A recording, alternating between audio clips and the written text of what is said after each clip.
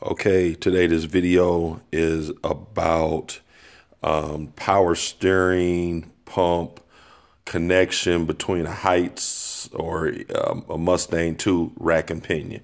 So if you're doing an LS swap and you got a Mustang 2 front end, a Heights, or Fat Cats, or there's a lot of them out there, even just a regular Ford Mustang 2 rack and pinion, and you have a LS engine. In my case, I have a LS1 out of a Corvette. Okay, and you're gonna connect up your power steering pump to the Ford rack and pinion.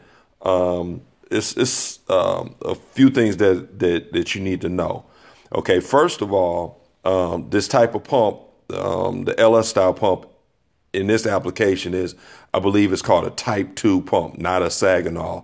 So GM small block Chevys, usually they have the older styles of Saginaw that has a reservoir that's right on the pump itself. In this case, this is a Type 2 in a later model with what they call, this is a remote reservoir, which means just located in a different location away from the pump. And what you see right there, that's the return line coming from off of the rack. And then over here, right there, right back there, what that is that's your line that's going from the pump down to the rack itself. So that's the main pressure line. That's a pressurized hose.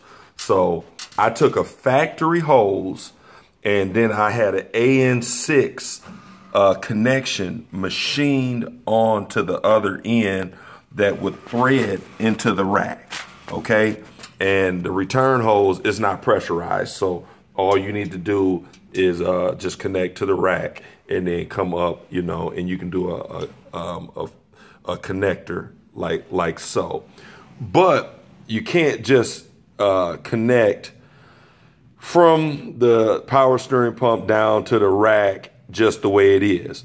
You're gonna have to take this out and to take that fitting out, and then there's a nut that's right behind there. You're gonna take that out, and you'll see a pressure switch in there, or a pressure valve rather.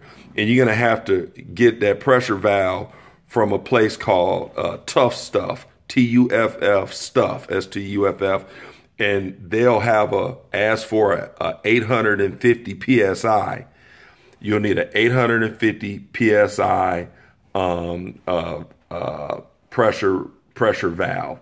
If you just hook it up just the way it is, you're gonna blow out all the seals, all them seals in the rack and pinion. You're gonna blow them out, because a Type 2 pump in a LS engine produces about right at around 1,300 psi, and a Ford Mustang 2 rack will only take around 850 to, I think, max 870 psi. So if you try to hook up that 1,300, and even if you do get a line made and you hook everything up, you're gonna blow out all the seals.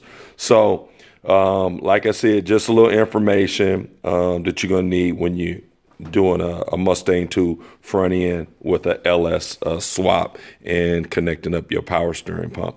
All right, like, subscribe, and follow. All right, thanks for watching my video.